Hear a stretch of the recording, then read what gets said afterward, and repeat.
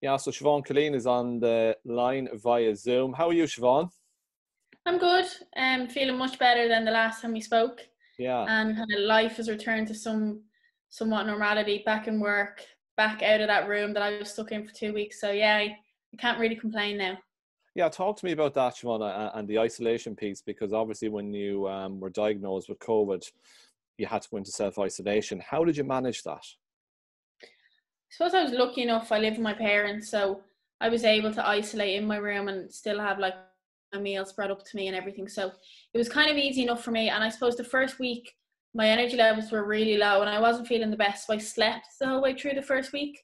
So Okay. that passed really quickly. And the second week, kind of just like when I started to feel better, cleaned around my room. I had neighbours outside that I could chat through the window, and a few of my friends, late evenings walking their dogs, used to stop by and we'd be shouting across from my window to the path. So yeah, it went by pretty quickly, and quite easily, thankfully.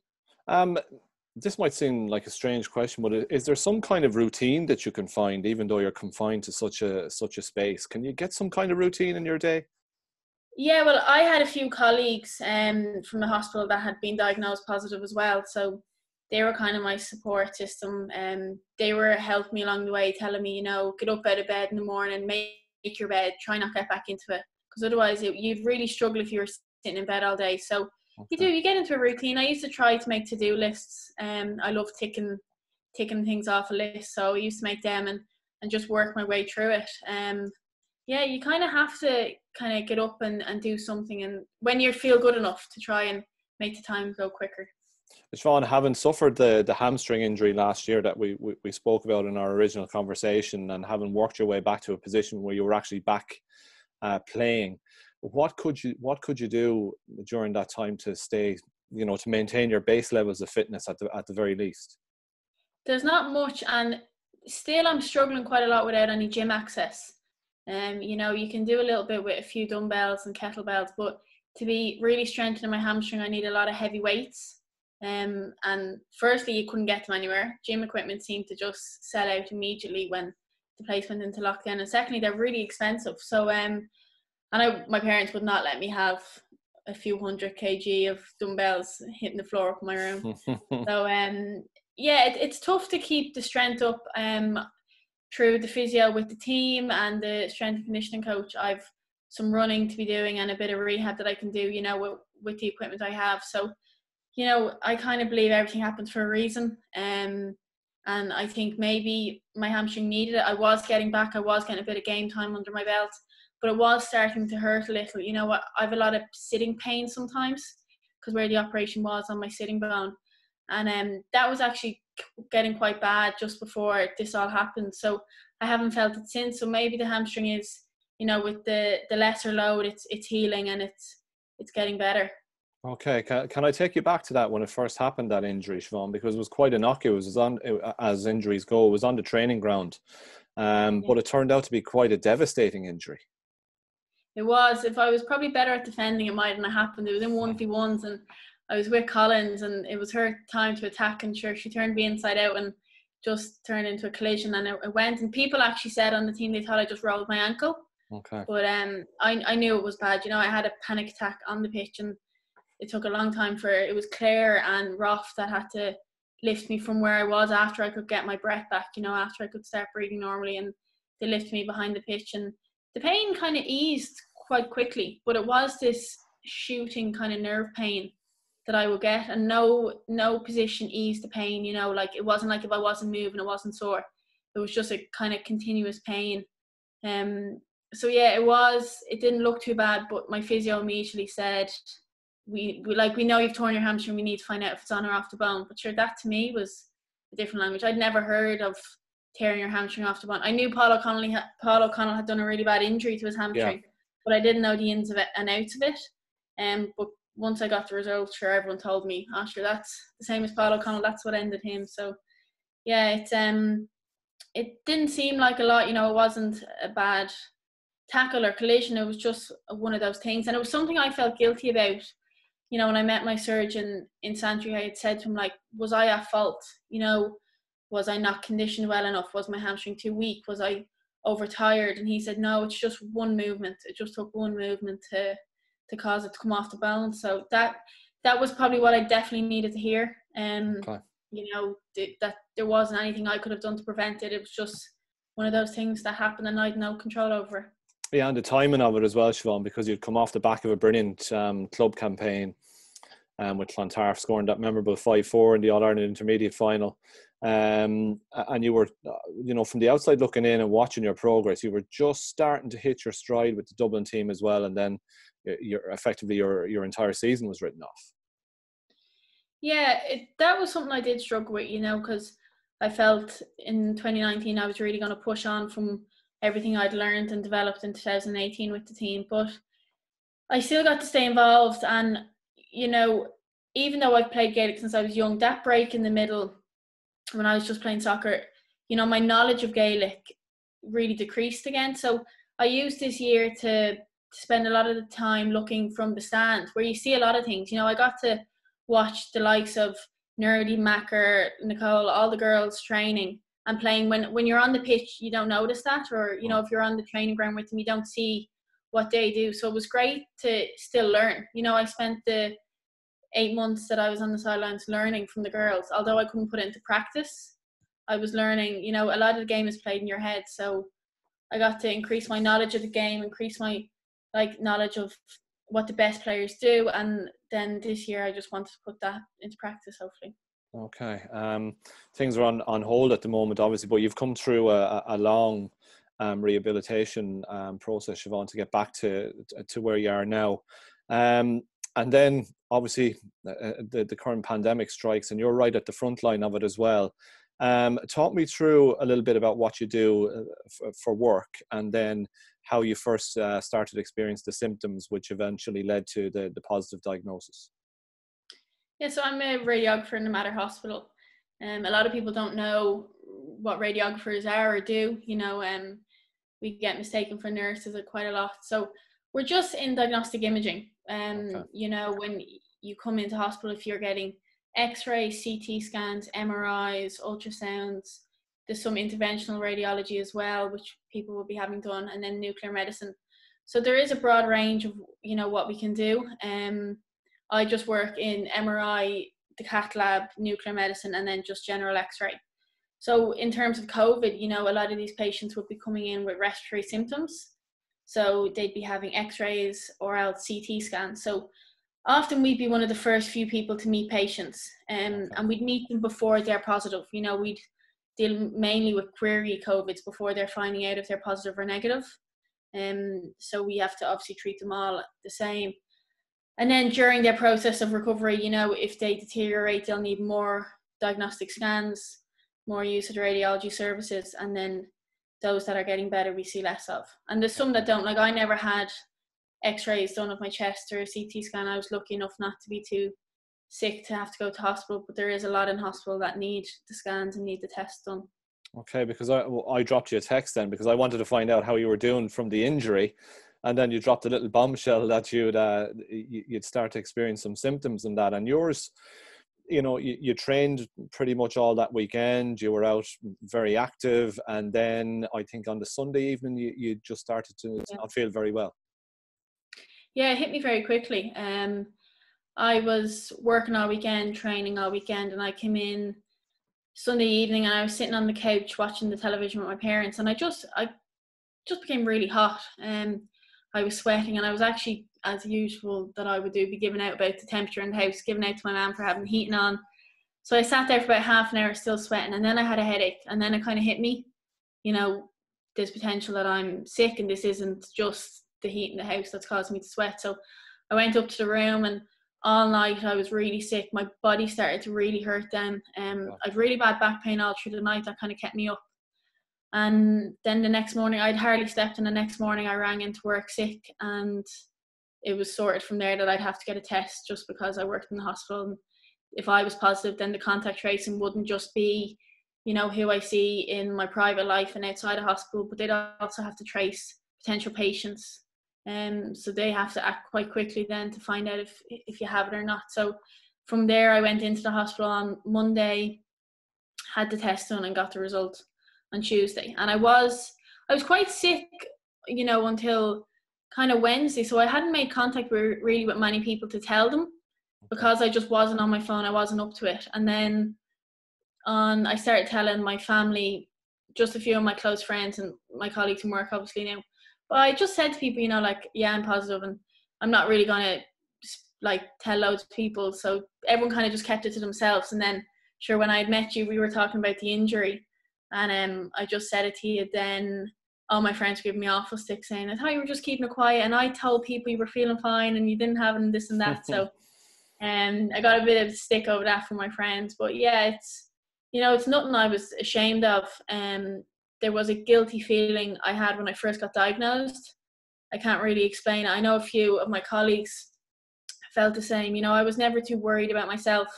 It's just this really weird, guilty feeling that I'm now a risk to people, or I have been a risk to people. And immediately I thought of my parents. Thankfully, they've never been symptomatic. They didn't catch it. So that's probably what I'm happiest about, that they were safe during it all. And I'm over it now. I'm back to normal life. So I'm just thankful it went so smoothly for me. Yeah, the guilt thing, I find it strange, because the people at the front line, we consider you guys heroes, so I hope that guilt feeling has passed and eased a little for you now. Yeah, no, it definitely has. It's just that, I wasn't overly sick at this time. I just typical kind of flu-y symptoms, the fever, the sweats, the aches. My lungs seemed okay, but, immediately you see the numbers on the telly of people passing away. I had seen people that were, admitted to, well, I'm carrying this this virus. I'm a risk to people. I'm a risk to really vulnerable people. That's just the kind of feeling you get. I was never worried about myself. I was always worried that, God, what if I gave it to people and that. But luckily, I wasn't really in contact with anyone for long enough. My parents were the biggest risk and they were fine. So I was just thankful it went as it did. Okay, you didn't have many of the respiratory symptoms that are associated with this this virus, but you did have other symptoms which you said to me aren't talked about quite as much. Some of your senses, for example, have you reclaimed those? Yeah, that was one when I started noticing. I hadn't heard anything about it, but when I spoke to a few of my colleagues, they said they experienced the same. And it's been mentioned quite a lot now. It's been in the media as well about it. But the loss of smell and taste, yeah, completely. So I started eating things I didn't really like. I used to have kiwis at lunch because I hate kiwis, but I was making the most of being able to taste them because I couldn't taste a thing. And the doctor with the Dublin team sent me on this drink, and the look of it would turn your tummy, but I couldn't taste it at all. So I just made the most of it. But then I was getting lovely baked goods dropped around and cakes and everything, and you couldn't enjoy them for what they were. I'd love them now, but I still had to eat them. I couldn't let them go to waste. But yeah, that was one of yeah, go on, Siobhán. That was just one of the symptoms that I experienced quite early on, and it lasted throughout and even a little bit beyond my 2 weeks. And that was the last symptom to go. But thankfully now it's back to normal. Brilliant. And can I ask you about the reaction to your piece? We put it together, you took a look at it, we press send, and then your notifications, I presume, blow up, and you've got various requests to expand on it and talk on it. I think the message that, and we did chat about what way we would handle it, the message that you had to deliver was an extremely important one, and it's still very relevant right now. But how did you find the reaction to you talking about this so publicly? And I'm sure, secondary to that the messaging contained within the piece is even more relevant at this point in time. Yeah, it was very supportive. My phone did blow up within minutes after the article going up. Just people wishing me well, asking me if there was anything I could do for them. I was getting more goods dropped to the door, which I wasn't complaining about. There was a lot of people got on to me saying they were surprised I could get it, which was, you think anyone can get it, but people really thought it was just the elderly, because I got it quite early on. So people thought it was just the elderly or those vulnerable. When to hear someone that's young and fit enough got it, it was kind of a shock to a lot of people. Okay. I also had a lot of family in America and England touch base that were quite worried because they have a bit of a different story going on there. And it's a bit more of a scary time for them. So they touched base and they were quite scared for me, but I reassured everyone I was fine, and just the support was great, and it put in time. I had spent hours chatting to people then about it all, so it passed the time as well. Just that sense of community and that community spirit. I think as a nation, we're all finding it hard. You particularly having been in isolation for that period of time. But are we seeing again some of the best in people and maybe returning to some traditional values, Siobhán, as well? It is. I've probably never been as emotional as I have, over the last few weeks. There's a real sense of, we're in it together and we're all fighting this one battle, and it's lovely. It's not great that what it had to happen for this to come about, but there's a real sense of community. There's people doing things for neighbours and elderly family members. You'd see a lot of things online of like birthday wishes and people driving by houses to wish amazing. kids happy birthday. Now, it's just lovely, and it does remind you of what's important. You're not going out constantly. You're spending time with those closest to you. Your family, checking in that everyone's well and healthy, and hopefully that we'll get through this pretty well in a few weeks' time. Some days are tougher than others, aren't they? Even from a mental viewpoint, and trying to stay positive, Siobhán, and I'm sure you've found that as well. Yeah, of course. It's definitely harder when we don't have an end date. If we knew it was just these 3 weeks, we'd get through it. It really is the uncertainty of it, isn't it, Siobhán? When is this? I don't think life is ever going to really return to where it was, or not for a long time anyway. But it's just that uncertainty and the wondering, and then it comes out at another 3 weeks, and we're into May, and people just start to struggle a little bit, I think. Yeah, and it's normal, and we're allowed to struggle. We're allowed to have our bad days. It's positive that some countries in Europe are starting to lighten restrictions. Yeah. So, and China obviously as well have done that. So they came out of it first, but they were hit first, obviously. But we're definitely getting towards the second half of it, if not we're already in it. So we just have to be positive, and we need to listen to those that are giving guidance. I was watching CNN yesterday, quite late, and there was a press conference with Trump. I saw it. And then you go and you watch Leo and Simon Harris and Houlihan, and it's black and white, like the differences. There's when the Leo and the government and the medical experts are on, you really trust them, and I do think we're doing so well as a country. We're really fighting it as one, and we'll reap the benefits of this soon, please God. Absolutely. We'll finish on a positive, Siobhán. Hopes and dreams and aspirations for the future. Obviously, get back wearing that sky blue shirt again will be really, really nice. What are you looking forward to when we reach endgame in this? What am I looking forward to? Just seeing, my family and friends. Yeah. A lot of them live further than 2k away from me. Even some of my colleagues, because we're in teams and we're in shift work, I won't see any of them now. I haven't seen them in weeks, and I won't see them for several more. So just to appreciate people's company, I think. Zoom has been great. There's been house party apps as well, and Facebook chat messengers and everything, but it's nothing beats the face-to-face contact, and that's what I've missed the most. I have a new nephew. He's 6 weeks old.